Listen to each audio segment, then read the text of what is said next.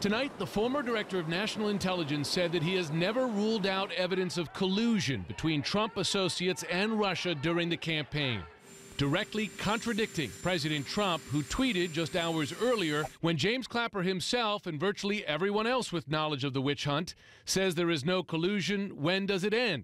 In fact, in an interview today with MSNBC, Clapper said he believes there was no evidence that rose to that level at that time that found its way into the intelligence community assessment, which we had pretty high confidence in. That's not to say there wasn't evidence, but not that met that threshold. But during the White House press briefing, Sean Spicer insisted it is James Clapper who is changing his story. It is interesting how the story has changed. And now suddenly it's saying, I wasn't sure about it. That the burden seems to be on him, not us. Today, Director Clapper also expressed doubts about Mr. Trump's version of a dinner with fired FBI Director James Comey in January. He says it was Trump who invited Comey. He had been invited to the White House to have dinner with the president. And that the former FBI chief was uncomfortable with the invitation. They were in a difficult position to refuse to go, but I do know he was uneasy with it.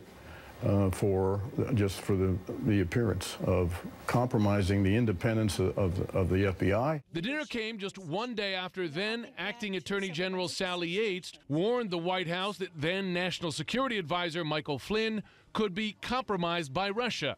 That timing raising concerns about White House interference in the FBI's ongoing investigation into whether Trump campaign associates colluded with the Russian government.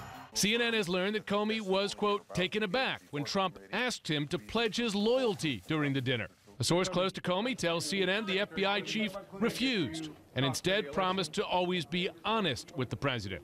In fact, FBI employees pledged to be loyal only to the U.S. Constitution, not to any individual, including the president.